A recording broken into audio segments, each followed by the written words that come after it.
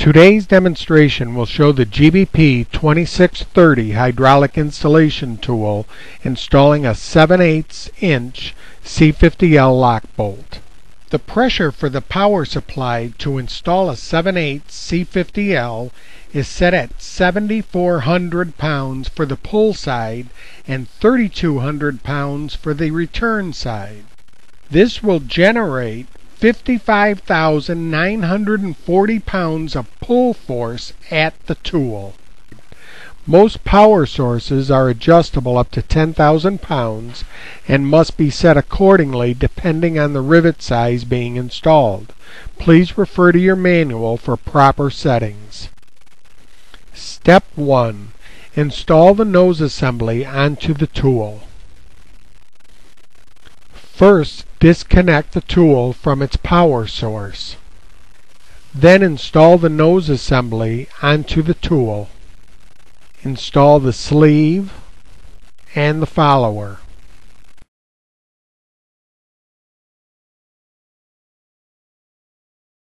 Then screw the collet down onto the piston until the bottom of the flat located on the side of the collet is even with the top of the tool.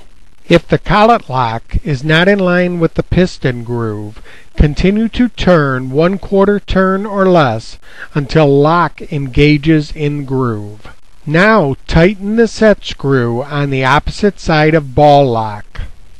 Reconnect the tool to the power source. Recheck that flat on the collet is still even with the top of tool. Slide anvil over assembled collet. Install split ring.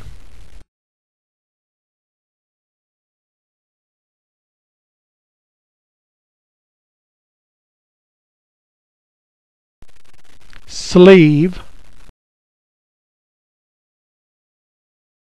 and retaining ring.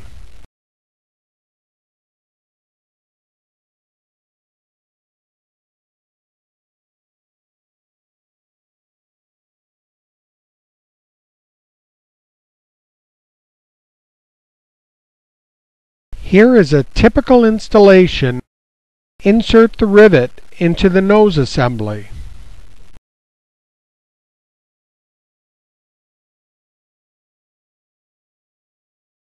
Now depress the trigger to start installation cycle, holding trigger until the fastener has broke. Now release the trigger to complete cycle.